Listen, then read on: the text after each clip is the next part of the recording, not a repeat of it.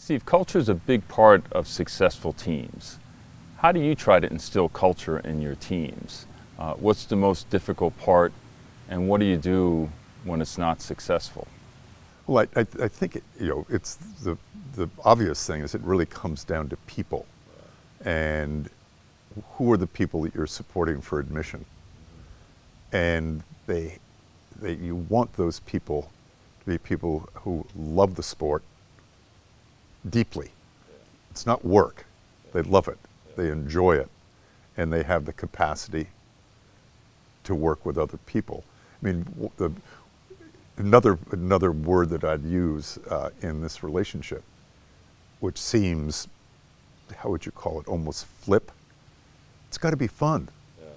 It's got to be fun. And if you look at the energy in that Yale Boathouse,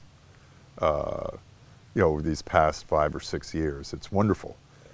Today is a perfect example of that way, or that element, that culture. We had 5 recruits on campus. We interview them, or at the end of that 48-hour process, we bring them to the Armor Room in Davenport, and we ask them if they have any questions and thoughts and how the weekend was. And to the man, they said they were just really drawn to the spirit of the group. They said during practice, the energy, how they bond after practice, and it's just, they're working their butts off, and at the same time, there's a lightness to it and a good energy to it. How do you bring it about? Attract people of that nature, and that's what we did. You don't change. When people talk about a change of culture, it's rare, in my experience, that culture is changed without a significant change in the people. Steve, leadership is critical. It's critical on a rowing team.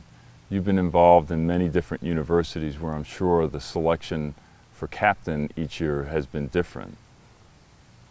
Any thoughts you have on the best selection process, and which has resulted in the best captain selections on a consistent basis? At most of the places that I've coached, the captain has played a very, very, very small role. Yale, it's very different. And I think that's just a tradition that exists at Yale throughout all their athletic programs. In fact, that subject came up in our first head coaches meeting 3 days ago. Yes, at Yale, it's an important piece, and a good captain, can certainly, how would you call it, expedite or enhance a good culture. Yeah. That's for sure. And I must say, this is sort of on a personal level, the last couple of years, 3 years at Yale, it's been extraordinary.